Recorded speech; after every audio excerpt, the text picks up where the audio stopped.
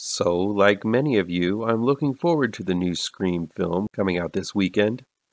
I'll be seeing it most likely tonight and posting my review of it tomorrow. In the meantime, I wanted to take a look back at the Scream series as prep for the new one. So let's take this time to celebrate Wes Craven and Kevin Williamson's Scream series, shall we?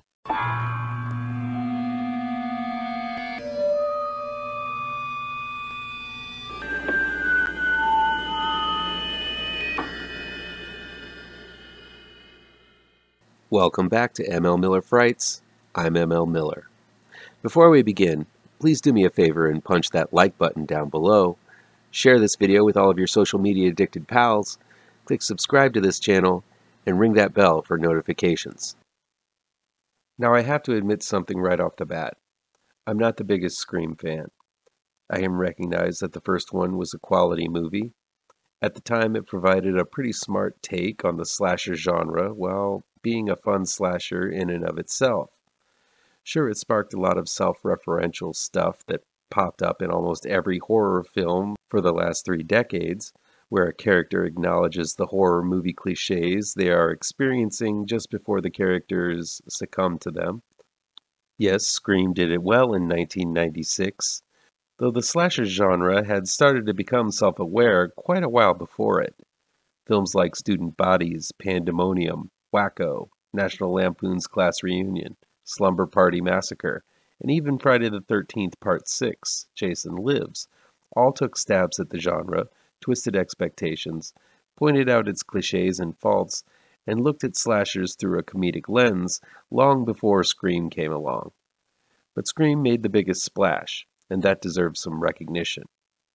For the longest time, I honestly didn't like the Scream series because I felt like the whole film looked down upon the slasher genre. It seems that the filmmakers thought they were smarter and better than the very films that inspired them, even though they made films sporting a lot of those cliches in the past. Still, like many of you, I'd look at the original Scream as a classic, no matter what it wrought on the horror genre in its wake.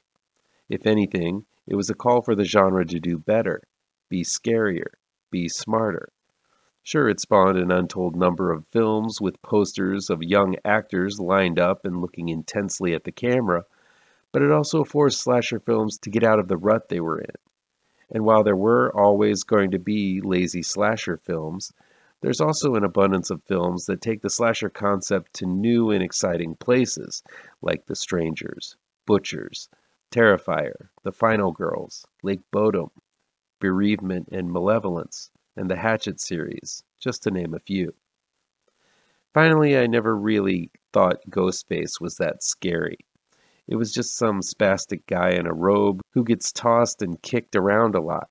The glittery costume and Scream mask never really instilled chills that Jason's hockey mask, Michael's shape mask, Leatherface's skin mask, or even Freddy's burned face created.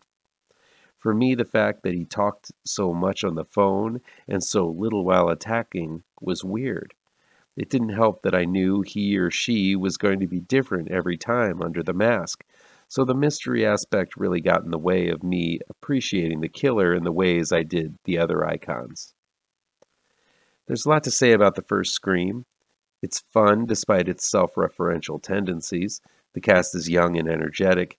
I still laugh out loud at pretty much anything Matthew Lillard says, especially, "Live her alone, man. Live her alone." It's interesting to see Rose McGowan in a Weinstein-produced film, given the controversy that came from it. Neve Campbell makes for a great heroine. David Arquette is fun, comic relief, and it even caught the 15 minutes Jamie Kennedy was tolerable. When I revisit it, I found myself laughing a lot and also wincing quite a bit at the very visceral kills. Drew Barrymore's kill, the stabbing back and forth between Billy and Stu, all extremely palpable and gory effects. It's a truly great classic and deserves all the praise that it gets. Scream 2 had its moments as well. I love the sound booth scene and the scene where Sydney and her friend are trapped in the cop car.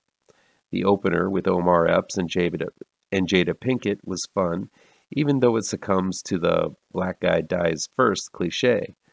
But the problems with this series really shine through with Scream 2 as, in order to rouse suspicion, they simply bulked up the cast with so many players, and there really isn't enough time in the movie to get to know any of them.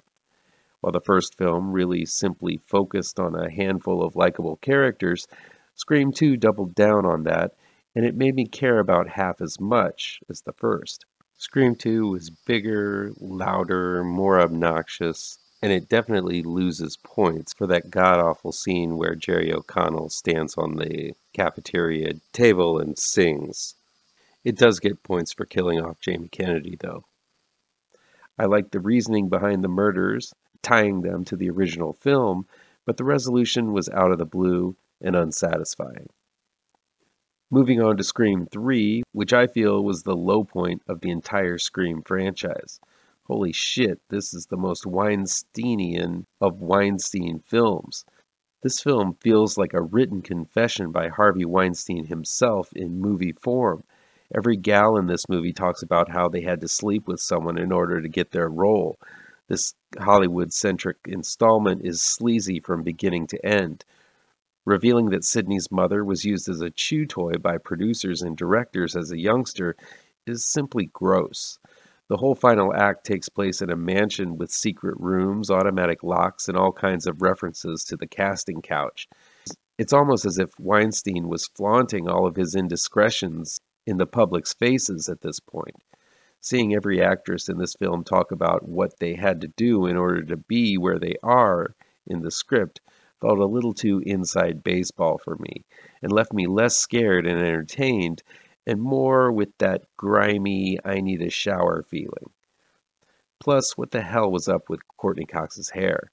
And the less said about Parker Posey, the better. So unbelievably bad. They also introduced this nightmare dream element that really doesn't fit, which is ironic since Wes Craven is directing it. Scream 3 did not age well, and I don't recommend you go back and watch it.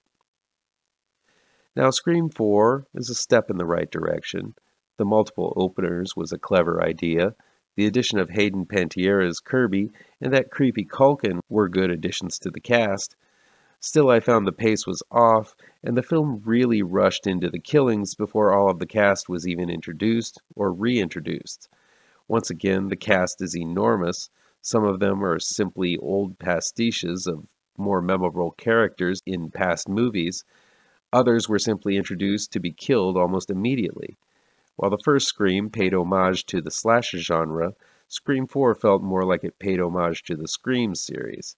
It told a Cliff Notes version of Scream, whizzing through the story at a breakneck pace and killing characters before you even had a chance to recognize what CW show they were swiped from. The final reveal of the killer was much better than Scream 2 and 3 combined.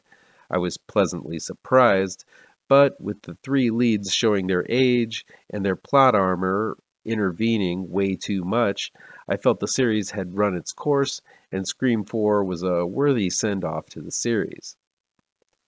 So that brings us to Scream 2022, the fifth installment.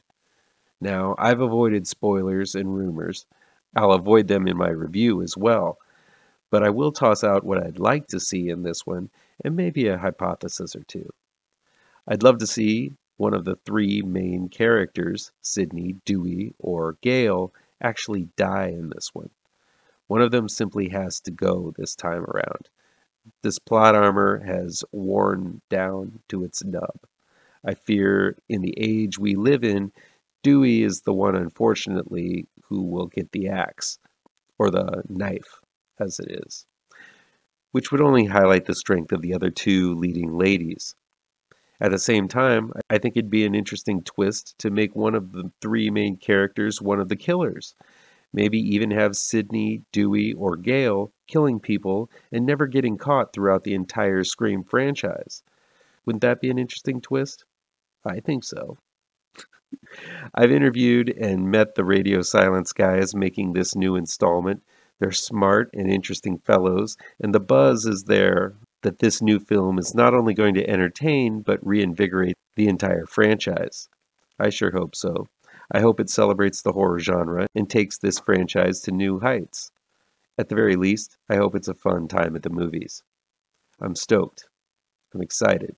I'll be there watching it tonight.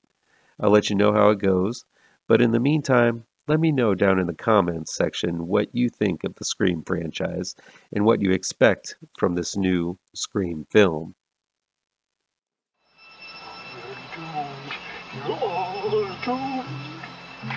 You're doomed to live the life you're meant to be, stuck inside your reality. You're doomed. Oh, you're doomed. You're doomed. God live the life that you are meant to be. Live inside that reality.